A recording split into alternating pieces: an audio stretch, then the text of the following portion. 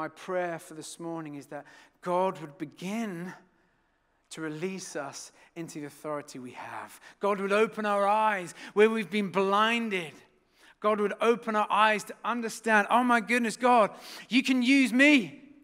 You've called me to you, not just to quickly sort of rescue me up to heaven. You've called me to be an agent of change. You've called me to bring in the love of Christ in my workplace, in my family. You've called me to pray for the sick, to bring in healing and hope. You've called me to be someone who's bold, who could stand up against evil and darkness, who won't be afraid of it because we know that he that is in us is greater than he that is in the world.